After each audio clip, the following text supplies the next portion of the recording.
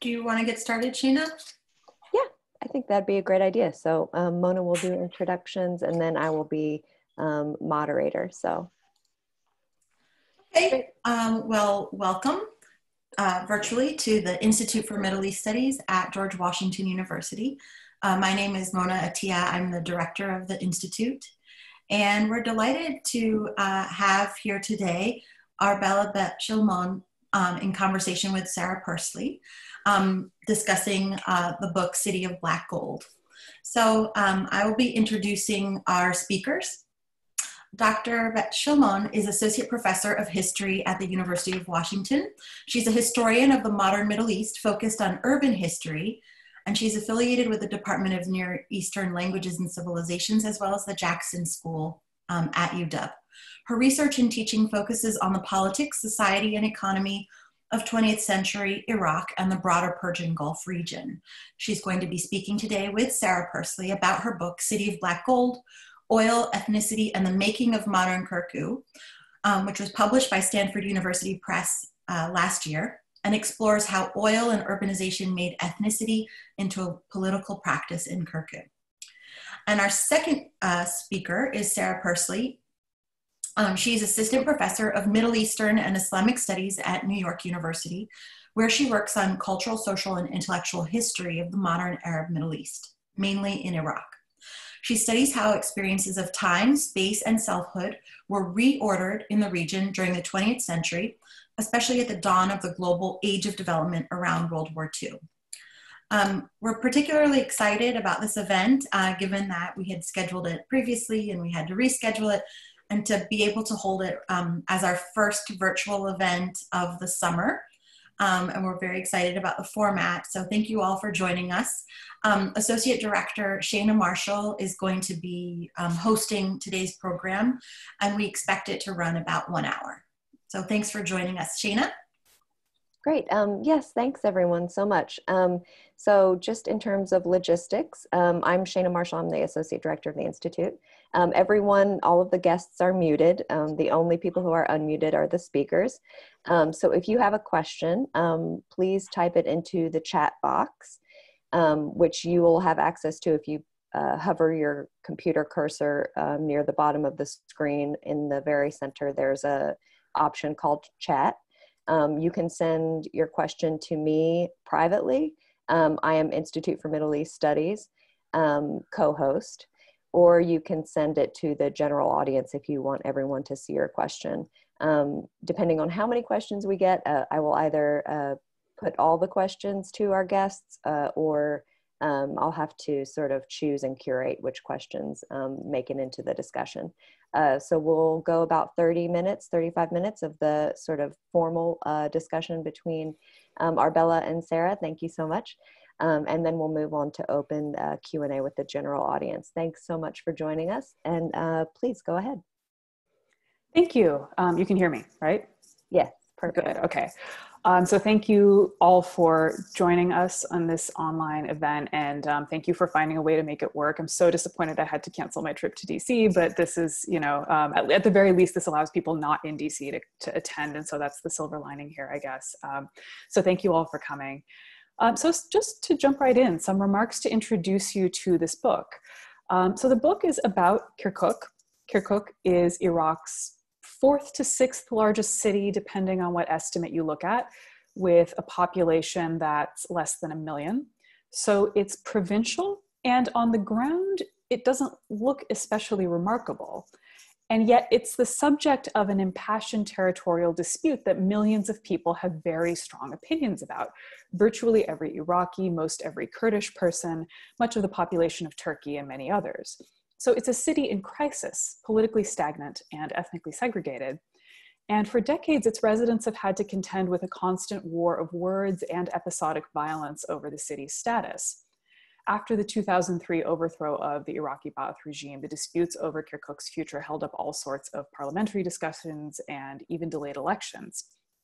Iraqi lawmakers and foreign policymakers have spent the years since then attempting to address the urgent need to resolve rival claims to control Kirkuk and rival claims to the city's identity. And I'll get into the dimensions of that dispute in a moment, but first let's touch on the reasons for the dispute. And here I'm going to go ahead and move to the next PowerPoint slide, if I can find a way to do that. So I'm not sure why that's not, oh, there we go, okay. All right, so, but first I'd like to touch on the reasons for the dispute, as I said. So why does this mid-sized city in Iraq matter to so many people, right? And why did I write a whole book about it? The simplest answer to this question is oil. After all, the city rests atop a supergiant oil field. Kirkuk was the first place oil was discovered in Iraq, and for decades, it was the heart of the country's oil industry.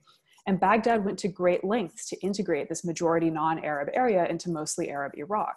You would be hard-pressed to find a discussion of Kirkuk's political crisis since 2003 that does not contain the modifier oil-rich to describe the city. The oil-rich city of Kirkuk is disputed, usually in the headline. But the idea of oil as a cause of Kirkuk's ethnic conflict is seldom explored in any greater detail. So one of the central questions of my work is, what does it mean, really, for a dispute to be about oil? Kirkuk's conflict is not only about oil in the simplistic sense that Kirkukis have no stakes in other forms of control and legitimacy. So we often use the notion that a dispute is about a resource to suggest that it's not about other things that are more pure and genuine. So for example, Bush didn't invade Iraq to give it democracy. He invaded it for the oil, right? But claims to Kirkuk's history and culture are a powerful factor in the dispute that cannot be dismissed as a flimsy pretense fabricated post hoc to justify a desire to control oil. In other words, the dispute over Kirkuk is also a competition for historical memory. Kirkuk is one of the most multilingual cities of its size in the Middle East. And sites like these signs with 3 or 4 or even 5 languages on them are common. Its culture is diverse and syncretic.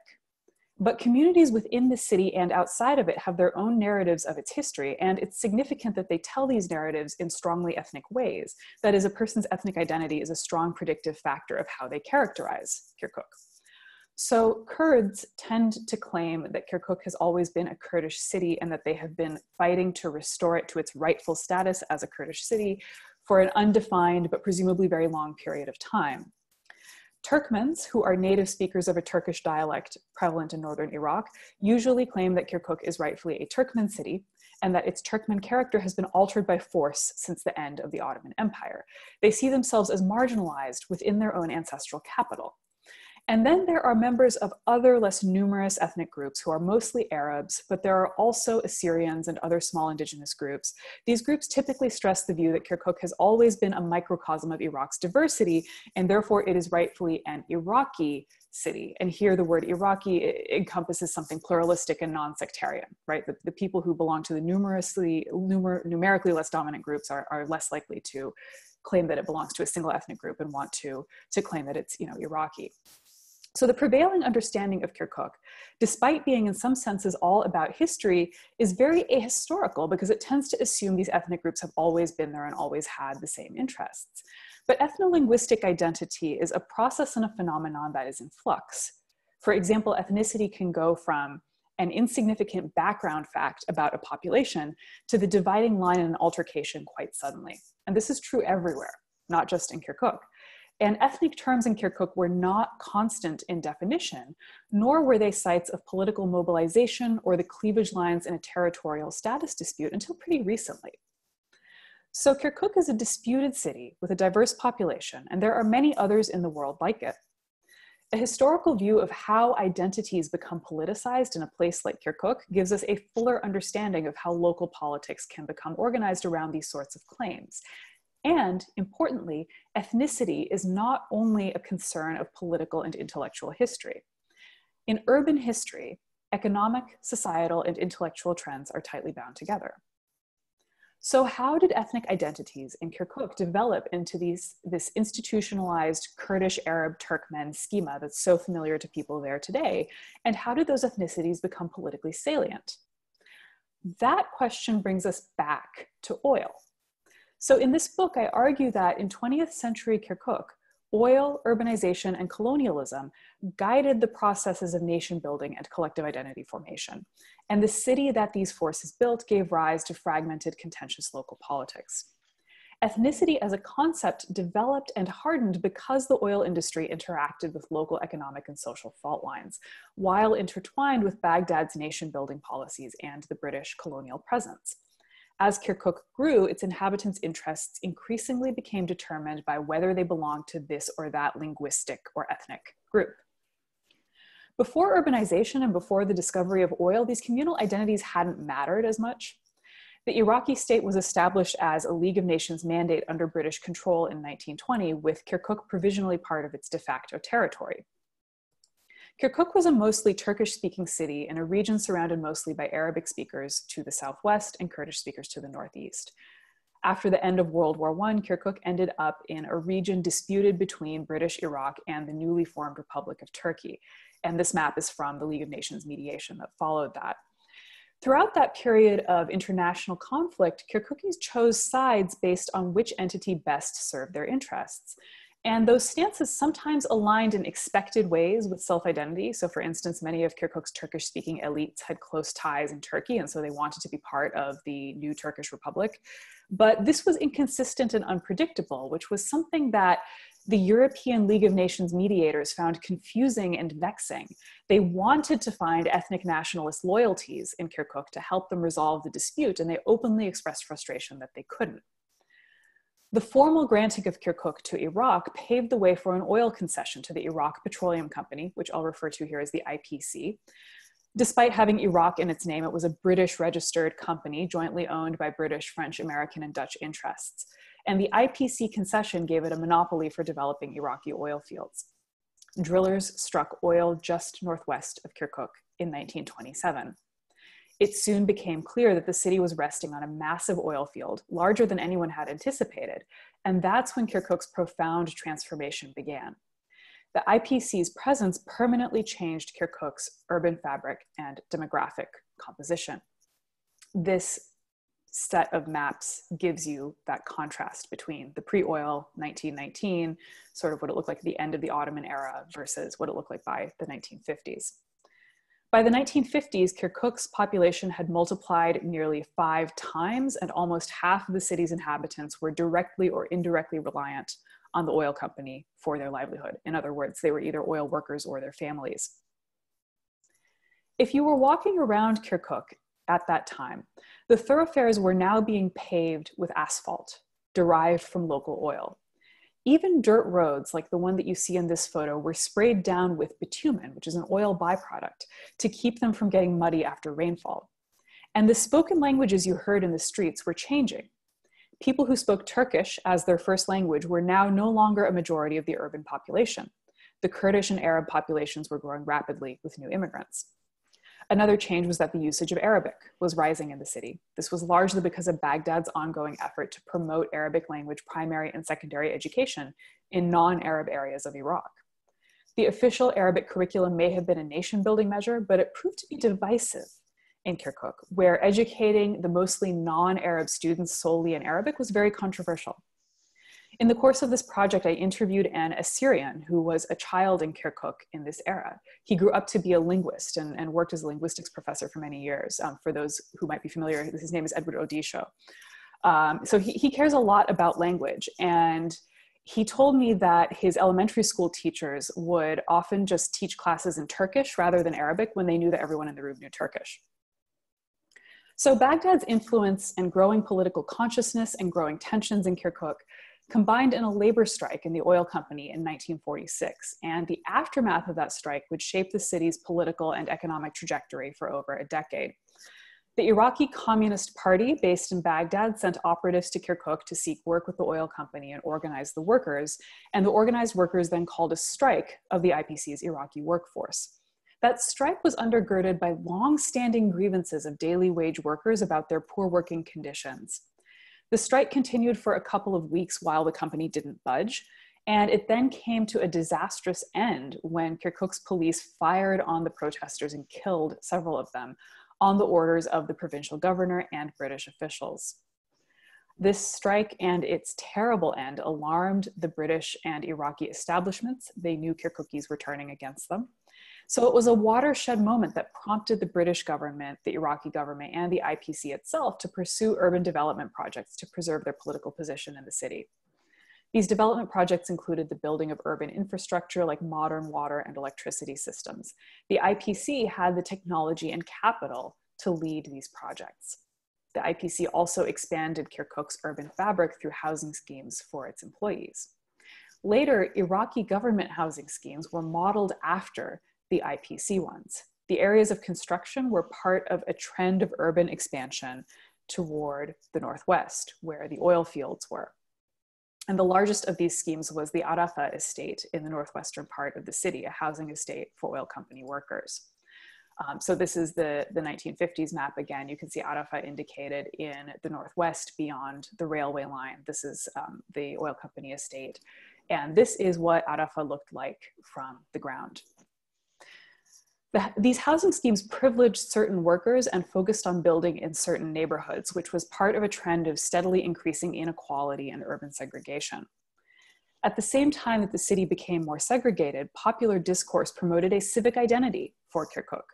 Development projects were bolstered with prominent celebrations of Kirkuk's newfound oil modernity, and Kirkuk came to be known in these texts and films as the city of black gold.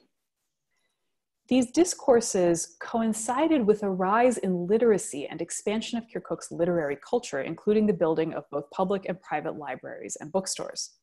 Books about Kirkuk published by Iraqi presses began to come out in the 1940s and 1950s that discussed it as a discrete arena of history, economy, and culture. They created taxonomies of Kirkukis, dividing them by ethnicity and by tribe. And so this is the point where we increasingly start to see the use of words meaning nationality or race or people to describe Kirkuk's linguistic communities. These words would eventually be translated into English as ethnicity, which was an increasingly solidifying concept both in English and in these languages where all these words were loosely translated as ethnicity. These discourses also emphasized the transformative power of oil. So for instance, what you see on this slide is an excerpt of one of these books that was about Kirkuk, published in 1957. And on the right, you see a photo of a man standing in front of his new house built under an IPC housing scheme. The caption to this photo in the original book describes him as, quote, looking at his future with confidence and peace of mind after building a modern nest for his children. So by the late 1950s, Kirkuk had a clear identity as the city of black gold and a distinct domain of local politics. In the aftermath of Iraq's 1958 revolution, which overthrew the monarchy, this political domain became an arena in which the city's communities competed for authority. After 1958, the polarized and unstable politics of the revolution interacted with volatile local dynamics in Kirkuk in deadly ways, pitting the city's ethnic communities against one another in a way yet unknown in its modern history. Remember that non-sectarian communism had managed to briefly take hold among Kirkuki workers in the 1940s, just a decade earlier, overshadowing other political trends that revolved around ethnic identities. But those kinds of ideologies had since become subsumed under the rubrics of ethnic nationalisms in Kirkuk. Turkmens were historically the city's elites, while Kurds were more likely to be poorer recent migrants from the countryside who organized under the Communist Party.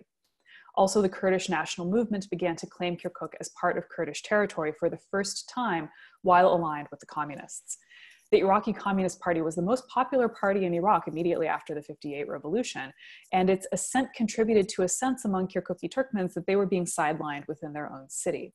So a vicious conflict between increasingly unitary Kurdish and Turkmen communities emerged, bolstered by these differing class and political affiliations.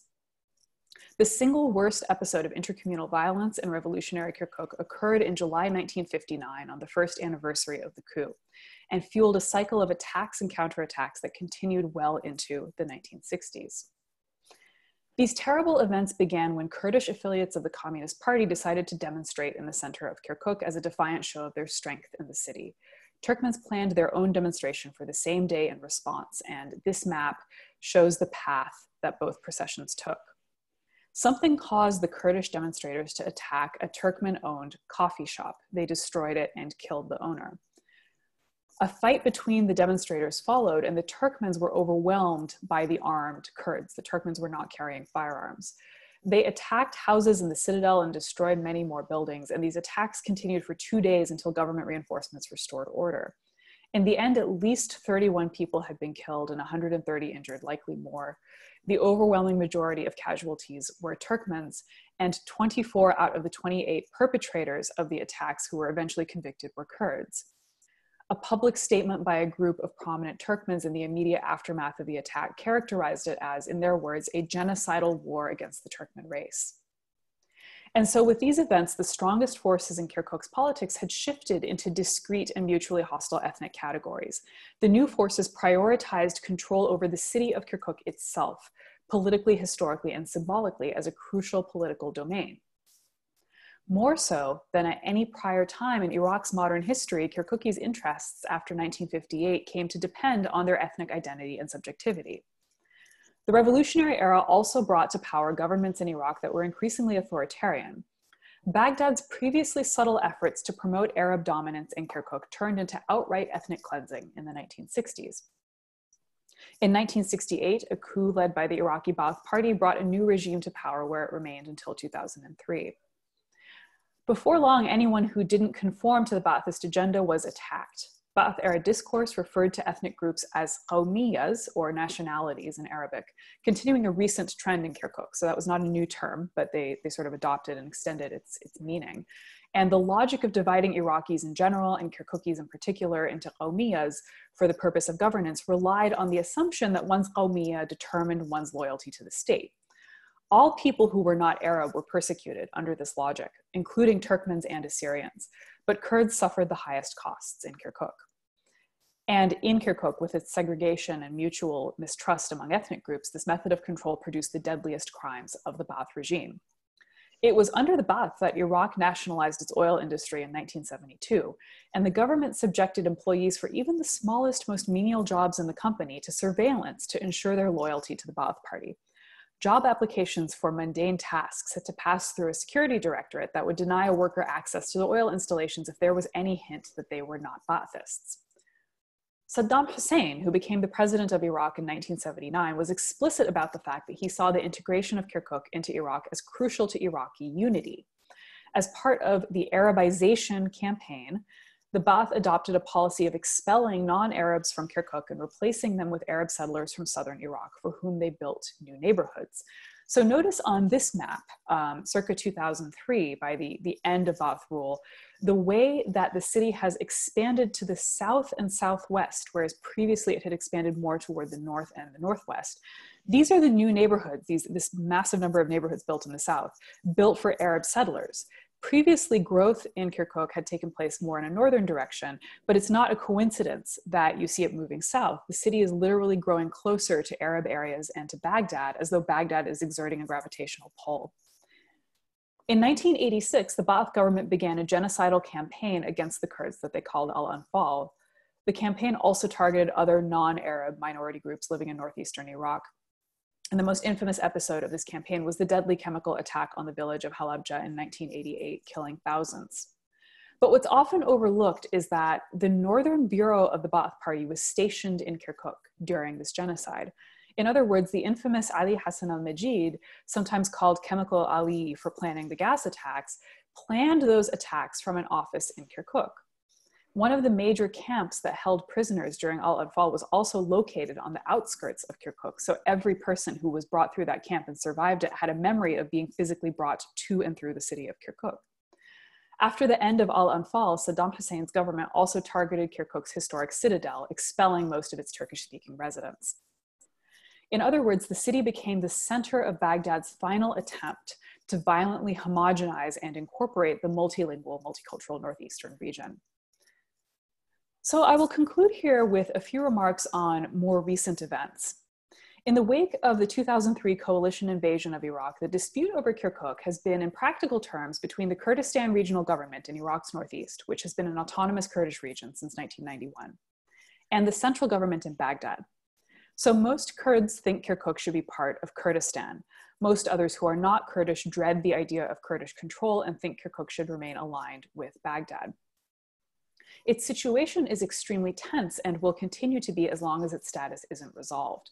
One of the common features of Kirkuk's political stagnation is the contention that this group's interest is the one that is really inclusive, while that other group is the chauvinistic one. So for instance, while it was under Kurdish control between 2014 and 2017, Kirkuk's Kurdish governor argued that the Kurdish flag represented all Kirkukis. And as you can see here on this slide, at the height of this hubris in early 2017, the provincial council voted to raise Kurdish flags over all of Kirkuk's government buildings on this premise, and they're all taking selfies in front of the Kurdish flag.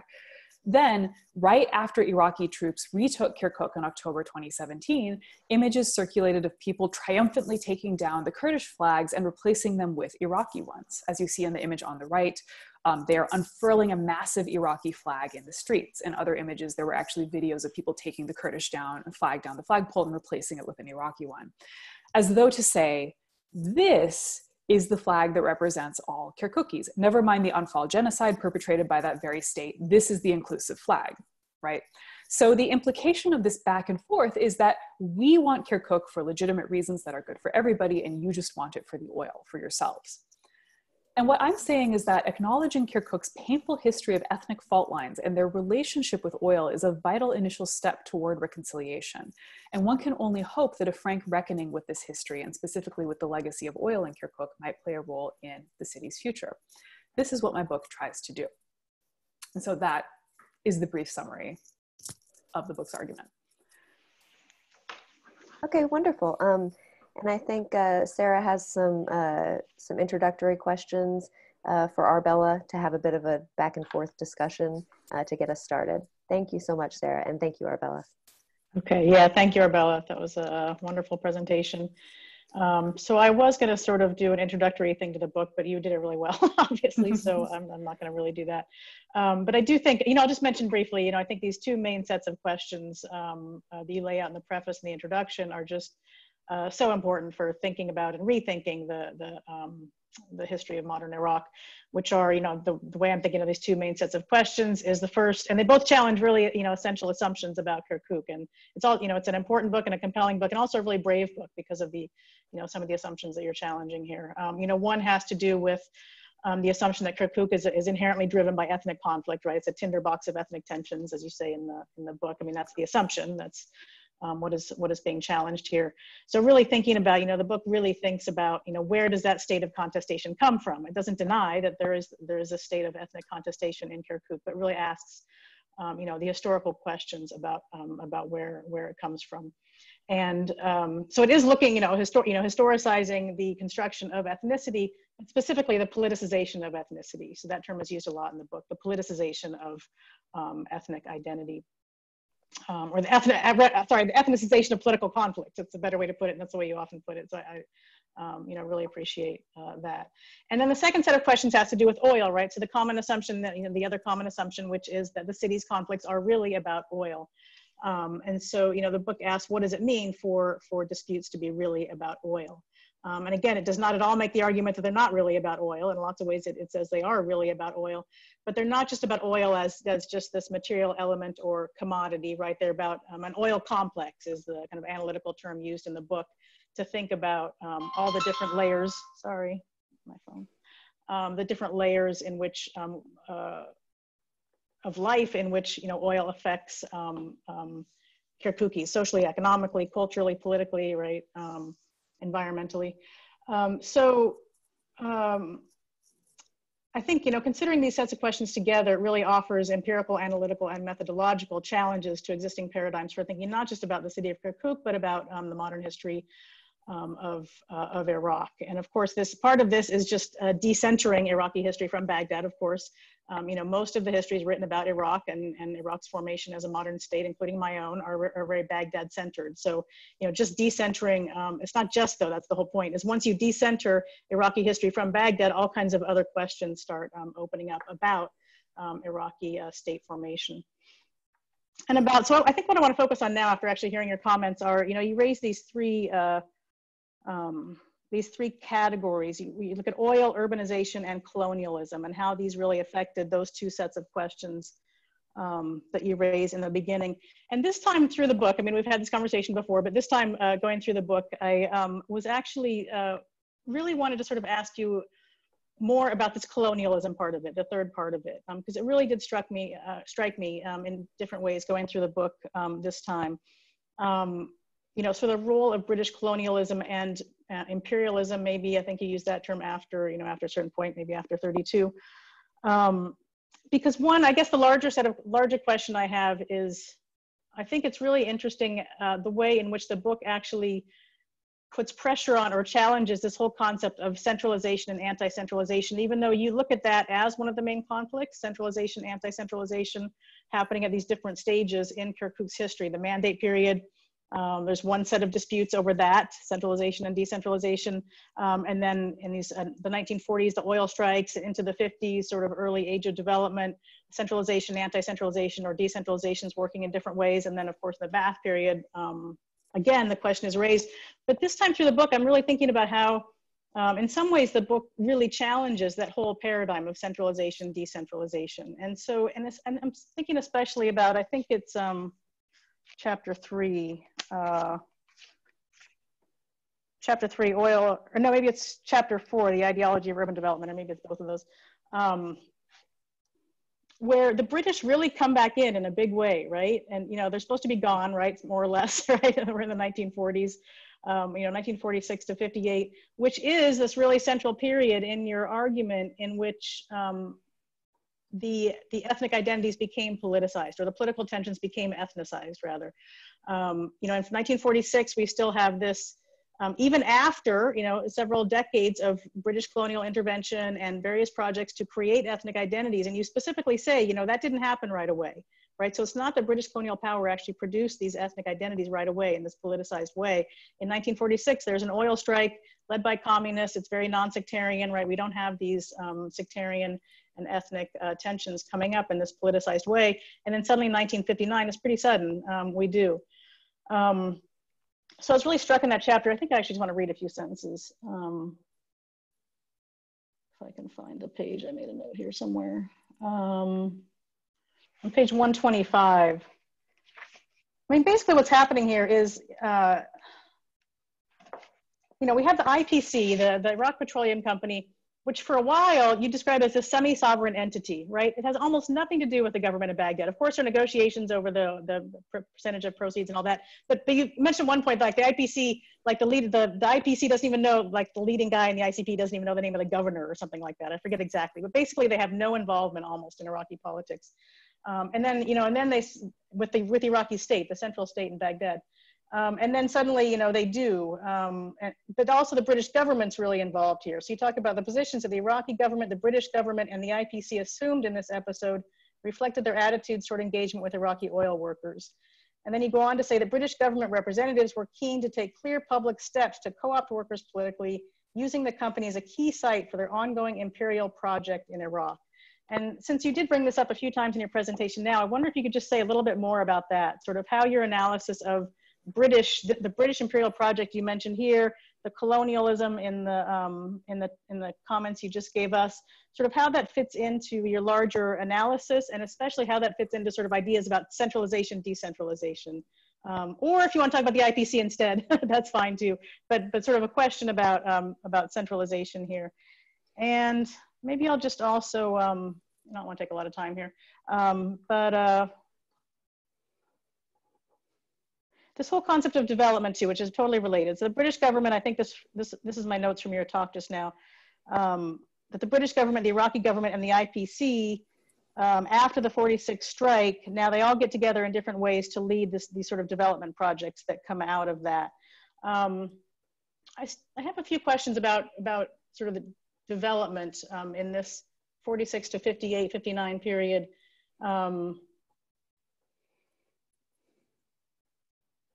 First of all, I guess maybe I'll stick to two questions. One, what does it mean that development was focusing on producing a middle class? Like usually when we think of sort of the global post-war development apparatus emerging in this time period, it's really targeting the poor, right? The workers and other economically marginalized people. Like what did it mean to be calling development projects in response to a strike that then focused on creating a middle class. If you could say a little bit more about that and sort of how this is a development project responding to a strike that's really focusing on the middle class. Is there anything more to kind of say about that or draw out about that? And then relatedly, this idea of the strike being a disaster or the disastrous end of the strike, which of course it was, because they opened fired and killed several workers. But in some ways, the workers seem to have gotten a lot of what they wanted, right? There was a wage increase, and then the housing schemes they had originally proposed, it sounded like. So in what ways was this strike itself sort of effective, or was it just completely co-opted by this then shift to the middle class? So say a little bit more about what you mean by development or development projects in this post-strike moment. Maybe I'll just stop there. You can respond to whatever you want or not, or we could just take questions. Yeah, I can respond briefly to your, there's a lot of questions there, but I can respond briefly, and then we can open it up to the broader audience. So starting with colonialism and imperialism in this work, it's, I think, always a little bit fraught to write about colonial and imperial influence when you're writing about ethnic conflict in a colonized or formerly colonized part of the world, because I feel like a lot of those works in Middle Eastern history, African history, probably other parts of the world too that I'm less familiar with, start with usually a scholar pushing back against the idea that these identities are primordial. And so maybe the simplistic version of that argument is everybody was fine, these identities weren't really political at all, they barely existed, and then this colonial entity, the British, the French, whoever it is, came in and created these groups. They created the concept of caste, or they created the concept of ethnicity, or they created something. And then these people have been riven by conflict ever since. And it's because of the colonialists who came in and divided them, right? Then the pushback against that is, isn't that a little simplistic? And doesn't it deny agency to the people who, have these identities? And doesn't it deny the fact that these identities actually have very long histories, particularly in the case of groups who are indigenous to this region for many, many centuries and millennia even? Isn't that problematic to suggest that colonial entities just sort of created this conflict? And that point counterpoint, I think, preoccupies a lot of this literature. And so I had to find ways to kind of step around that very difficult terrain. So what you see as far as the role of the British here, I think is a couple things. One is that British imperial influence continues after the end of the mandate through the IPC, which you alluded to in your response to my remarks. So even after the end of the mandate, it's not that British colonial officials just sort of pack up and go home. It's some of the very same people continuously staying in Kirkuk and serving in a consulate there, whose interests, at least formally, were supposed to issue visas and kind of deal with consular affairs with people working for the oil company. But it continued to be a site of, semi-colonial or imperial influence. If you look at, the documentation continuously through the colonial office and the foreign office, files in Kirkuk, you see that this consulate and petroleum company itself are basically operating as these kinds of sites of direct British influence, even though the company was a private entity. Of course, it also had its own private interests, and in some ways was sovereign and separate from the British government as well. I mean, formally speaking, it was separate, but even in this sense of being a site of imperialism, it wasn't an unproblematic one or a simple one. So the oil company really has its own infrastructure, its own police force, its own diplomatic interests. It's not necessarily very good at pursuing them, as evidenced by the fact that the head of the IPC didn't know the Kirkuk governor. But it continues to be a kind of semi-private but separate site of British colonial and imperial, eventually we might more broadly call it imperial influence.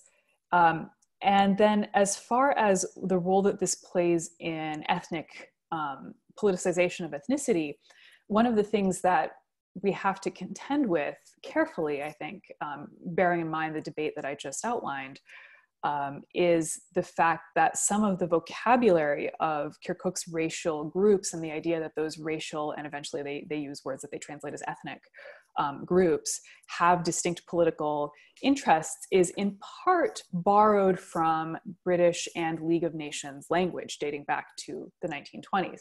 I don't want to go so far as to say that they created that tendency among the population, but there's an unmistakable adoption of rubrics that you first see in those kinds of colonial documents. So looking at, for example, the League of Nations report resolving the Mosul Vilayet dispute in 1926, that report divides Kirkukis into this four-part taxonomy of Kurdish, Turkish, they said, they did not use the word Turkmen at the time, Arab, and Christian, not using the word Assyrian, but Christian. And that four-part taxonomy is still with us. Like it's unmistakable that to some extent that ended up shaping politics going forward. So it's a little bit tricky sometimes to pin down the role of colonialism here, but it's definitely there. You can see the sort of traces of it through time, even after the British mandate ends. As far as the question of development, that 1946 to 1958 period is really, really interesting in Kirkuk.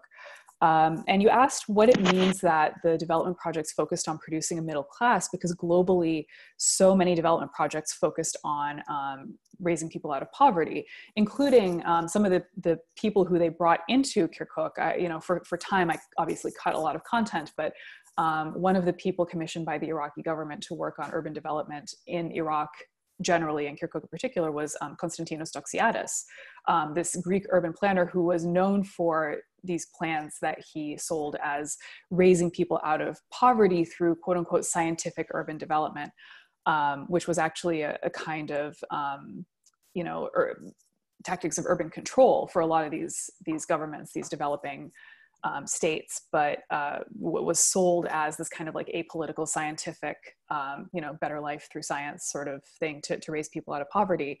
So that discourse was there. And yet if we look at what was actually happening in Kirkuk, what the plans actually looked like, the focus was on building housing for the contract employees of the Iraq Petroleum Company. So in other words, the ones who already knew a little English, who were actually being paid a monthly wage or a salary, not the people working in the fields for a daily wage. The concern was not so much with helping them. I'm not sure that I have a good answer to the why implied in that question. Why was it that way in Kirkuk versus other places? And I think that this actually opens up an interesting comparison that I hadn't really thought of until you brought this up. If somebody wanted to think about this comparatively, like if anyone in the audience is working on development projects in other parts of Iraq or another part of the world, anywhere else, Asia, Africa, Latin America, is there somewhere else where we see this tendency to want to focus on the middle class versus the poor, and what might that mean? I'm not sure I have a good answer to that question. It's an interesting question, but it's unmistakably there. One thing I would just bring up is that the housing scheme for Iraq Petroleum Company employees, and you saw a photo of this man standing in front of his house that he now owns under the home ownership scheme, was unmistakably intended as an anti-communist measure. The idea explicitly stated in the conception of that housing scheme was that you would turn people into capitalists if you made them property owners. So that was part of the thinking, I think, was that it was to try to counter the influence of the Iraqi Communist Party, which was very powerful in Iraq at the time. And in the case of the disastrous end of the strike, and you suggested that the strike was somewhat successful, it was in part because they felt themselves pressured to respond to it with things like housing and wage increases to some extent. It benefited some people and not everyone who worked for the company. So I don't know if that answers the last question, or if there's another dimension to that. No, that's good. We could open it up, I think. Yeah. Sure, yeah, it's probably a good time to open it up. Yeah. Okay, great. Thank you so much. That was wonderful. So I do have 2 questions already from audience members. And if I don't get a few more and we still have some remaining time, we'll attempt to unmute some mics and if people want to ask their questions directly. But I do have a question from Peter Wine, who is, I believe, a history professor at the University of Maryland. His question is about the role of Islamist actors in the history of Kirkuk. He says they're mostly absent in the part of modern Iraqi historiography that does not involve Shi'i Muslims. Considering the prominent role of the Muslim Brotherhood political mobilization in Egypt, Syria, and other places at the time, I find this astonishing. Do they play a role in your sources? So I've just moved back to this slide. Hello, Peter. Thank you for coming, by the way. I'm glad you're here. The role of Islamist actors. This is really interesting. So what I'm going to say in response to that question is I have very little information about it, in part because there was very little in my sources, but there were intriguing moments of like, whoa, what is, where did that come from? There'll just be a mention of something. So I go back to this slide because the image that you see here on the left is of a public library in Kirkuk, but I believe it was the same source or a contemporaneous source. I don't have my primary sources in front of me. I'd have to go back to my scanned PDFs, but somewhere in here, I remember seeing a reference to a Muslim Brotherhood library in Kirkuk, like a private library owned by the Muslim Brotherhood, and being like, what? And then I never saw a reference to that again. So it's these kinds of like fleeting things where you can see that the Muslim Brotherhood, like Sunni Islamism, had a presence in Iraq for sure, but it's hard to figure out like what was going on in Kirkuk as far as Islamist influence. All I can say is that what I've seen suggests that it was not a dominant force until post-2003, and even post-2003 it's not dominant, but it's present. But prior to that, you just see sort of fleeting mentions of it. It's not absent, it is there. It is inherently interesting though that some of the sectarian Islamic politics that you see in other parts of the country are not terribly salient in Kirkuk. And there are Sunni and Shia people in Kirkuk, both, right? There are Sunni and Shia Turkmens, there are Sunni and Shia Kurds. Kirkuk itself, the city is overwhelmingly Sunni prior to the resettlement of Arabs there. So prior to Saddam Hussein's regime, it was overwhelmingly Sunni. And in some very early 20th century sources, we get a sense of competition between different Sufi orders that were connected to different influential Kurdish families in Kirkuk. And then like a certain family would be the patron of a certain Sufi shrine. And then there would be sort of like little mini turf wars and influence wars over that sort of in the late Ottoman era. I'm not an Ottomanist, and I'd love to know more about exactly what was going on in that regard in the late 19th and early 20th century. I do know that pretty quickly after 1918, once Allied troops take Kirkuk at the end of World War I, that particular mode of political competition almost seems to vanish because I just don't see references to it after 1918. So as far as like confessional identity, religious subjectivity, and then eventually Islamist movements, it's the, you know, kind of in the background, like occasionally you see mentions of it, it's barely there. Post-2003, so a lot of the Arabs who were moved to Kirkuk in the Ba'ath era were Shia. So you have a larger Shia population building in Kirkuk. And then post-2003, you start to see things like the opening of an Iranian cultural center in Kirkuk. And all of a sudden, like, you know, Iran has a foothold there the way they do in other parts of the country. And Shia Islamists, you know, who are of course ascendant politically in Baghdad and other parts of the country now suddenly have this presence in Kirkuk. But that's a very new trend. And even now, it is not a dominant one. My sense is that it is not something that really has transformed Kirkuk's politics and sort of the fault lines of its political disputes, but it's there. It's kind of in the mix now as one of the many things going on. Thank you. Peter, do you have a follow-up, or go into the next question? You. Okay, wonderful, thanks. I will unmute folks if they want to have a quick follow-up to their question that they posed. The second question is from Mahmoud Alewa. What was the position of Assyrians in Kirkuk politically during the period of the monarchy and later revolutionary period in the Republic when Abdul Karim al-Qasim was prime minister? Great. So yeah, the question is about Assyrians in Kirkuk. Really, really interesting question as well. One of the many things that I try to touch on in the book, but sort of got cut for time in the remarks. So, okay, so where do we start? So there's a divide in the Assyrian community in Kirkuk between those who had a longer standing history in the city prior to World War I, and those who moved there as refugees, typically from other areas to the north, often from, you know, Hakkari, you know, other areas where they had been displaced by the genocide of World War I, and then eventually ended up in Iraq, and then some of them ended up in Kirkuk and settled there. Later on, many Assyrians came to work for the oil company, for the IPC, so they move into Kirkuk from other places, you know, like through the 20th century. The people who were in that broader, I end up using the term Chaldo-Assyrian a lot in my book, so that from that sort of broader umbrella category, who were native to Kirkuk, often were members of the Chaldean Catholic Church, self-identified as Chaldean. In many cases were actually native speakers of Turkish. And in some sources, you even see them referred to as like Turkmens at the same time that they're referred to as Chaldeans. So their positionality is sort of unique here, and very different from that of, let's say, recently displaced refugees from the north who did not speak Turkish, who only spoke the Assyrian language, also known as Neo-Aramaic, and were in a very different position relative to power. And I differentiate between these things because there was tension between these groups and a very different relationship with British authority initially. So in the monarchy era, in the Mandate era, and in the monarchy era, the Assyrians in Kirkuk were often closer to the British establishment, for better or for worse.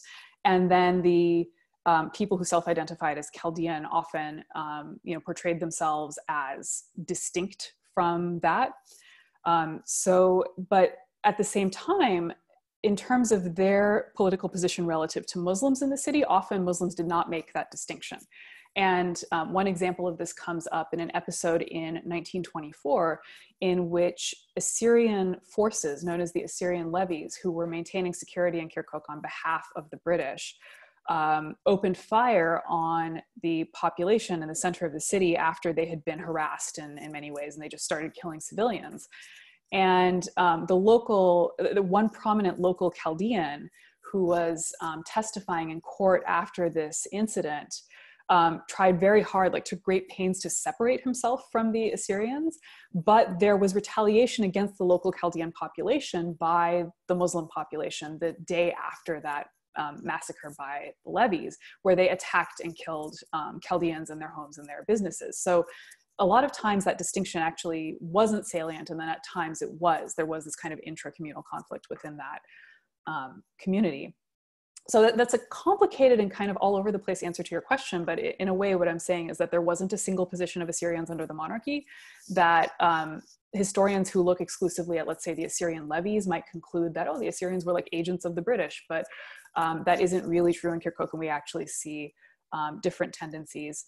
And then moving forward past the monarchy, we see Assyrians involved in basically every political movement in Iraq. There were Assyrians in Kirkuk who were members of the Communist Party, who were deeply involved in that strike in '46. And they end up aligning with basically every major political faction after 1958. But ultimately, what becomes important more and more in the context of Arabization is not how they align politically. And there were Assyrian Baathists too. It's not so much how they align politically as their subjectivity as non-Arabs, ends up being a liability, and they end up being caught up in a lot of the same ethnic cleansing campaigns that targeted Kurds and Turkmens as well, with Kurds bearing the highest costs of those in Kirkuk. Okay, great. Wonderful. The next question we have is from Rahul. He says, I was curious to know if Arbella came across any soft power exercises that the colonial powers used in order to increase their influence over Kirkuk. Something along the lines of the British Council, the Alliance Française, etc., giving scholarships to Kirkuk students, something along those lines. Great question. Yeah, so the British Council was present in Kirkuk, had an office there, and held English classes and showed films.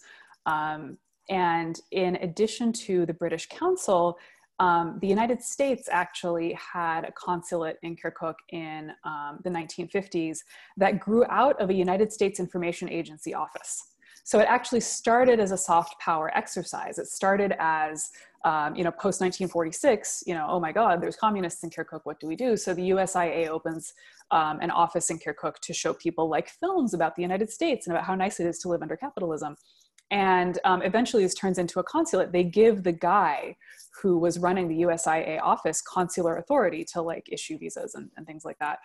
And this, by the way, I specify all this because it took me forever to find the files from that consulate in the US National Archives, because they were not categorized as a consulate. And it took a long time to figure that out. And eventually I figured out it was a USIA office that became a consulate. So the US and the British really ramped up those kinds of soft power activities after 1946. That's where you really see that happening, and then it kind of abruptly comes to an end after 1958. But so it happens in that development period that Sarah isolated in particular. That's where you really see that very prominently.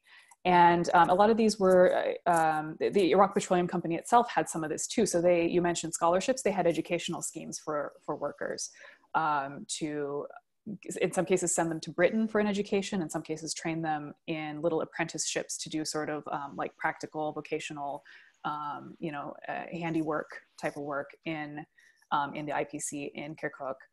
And so there was a lot of that, a lot of soft power programming that I do go over in chapter 4 of the actual book in much more detail. And it was particularly in that 1946 to 1958 period. Okay, wonderful, thank you. I have a question from Danan Tuil Kom. In other parts of Iraq, ethnicity and tribal belonging is quite fluid. What is it that makes Kirkuk so special?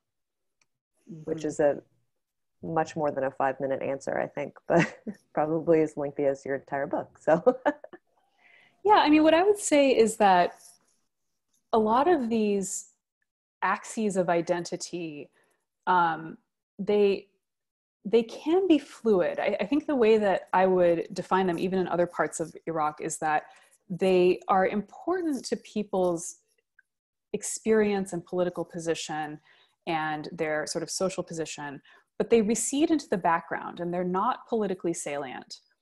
They can be fluid in the sense that they change, but that's a little bit different than saying that they're salient or not. So yes, there was some fluidity between like, are you Chaldean or are you Assyrian? Are you Turkish or Turkmen? There's a lot of fluidity between those terms that I go over more in the book itself. But in addition to fluidity, there's just the question of, does it matter that I am a Turkmen or I am an Assyrian or whatever in this situation in 1920 versus does it matter in 1950, 1960, 1970? And over time it does. And as it matters more and more, those identities tend to solidify as political practices and become very pervasive as political practices. If I wanted to give the like less than 5-minute answer of why is Kirkuk so special, it has to do with oil, right? It has to do with the fragmented city that oil built and the high stakes that it created, and the fact that the development of an oil industry is dependent on foreign technology and influence, and ends up developing in a colonial context just about everywhere in the Middle East where it develops.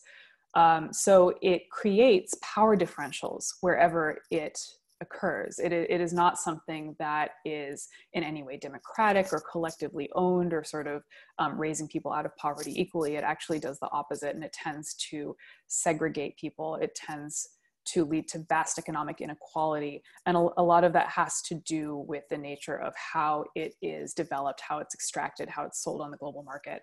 That is the short answer to that question. But of course, it's a little bigger than that. Right. And then we have, I think, time for this one last question, because we do want to try to respect everyone's time and cut off at 4:30. So this is from Gabrielle Young. Mm-hmm. And I chose the second half of your question, Gabrielle. I hope that's okay. She asks, do you get the sense that there's a lot of writing from people in Baghdad in the 50s and 60s making claims to the oil of Kirkuk as generally Iraqi rather than specifically local oil? Whether these are these economists that are making these claims, are these, she says ICP, I think it's IPC, right? The National Iraqi Petroleum Corporation. Are these IPC figures? Are they Baathists, etc.? The question could be ICP or IPC, because ICP is the Iraqi Communist Party, which is a abbreviation that I have avoided using because I say IPC so much, so I never say ICP, but I do know what you mean. Okay, so like what is the nature of oil? Is it characterized as Iraqi? Who's writing this stuff? So people from Kirkuk, like I've got this slide up, so it's sort of the perfect example. These two authors you see cited here, Agha and Mustafa, writing this book about Kirkuk in 1957, were very much writing about it as a Kirkuki thing. But that's the exception. So for the most part, oil, which at that time was mostly coming out of Kirkuk, was claimed very much as an Iraqi resource. I'm sure Gabriel knows that later in the 20th century, and certainly today in the 21st century, most Iraqi oil actually comes out of Basra and the southern region. But as of this time, that was not the case. Kirkuk was really where almost all the oil was coming from at that point. And yet in Iraqi discourse, it was not about, it was not something local, right? It was very much seen as like the pride of Iraq and the engine of our modernization as Iraqis, but not really something that was attributed to the provinces. As far as who's writing these things, if the people writing them were broadly sympathetic to or aligned with the Iraqi government or the British establishment, that's where you get the discourse of oil as a positive force. And what I've found is that if communists were writing about it, or let's say Turkmen nationalists, for example, writing like Turkish poetry about oil, it was always written about as an imperialist force. So it was not seen as something positive by people outside of the kind of elite and the establishment. But a lot of people were writing about it.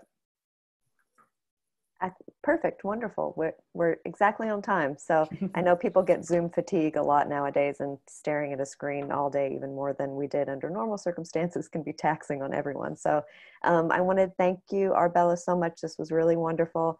And thank you also, Sarah, for participating. And thank you, everyone, for your wonderful questions. And hopefully we'll have another virtual event coming up soon, if not over the summer, to keep us all in shape, then starting back again in the fall. Thank you all so much, and we'll be signing off. So thanks very much. Thank you. Thank you for coming. Thank you.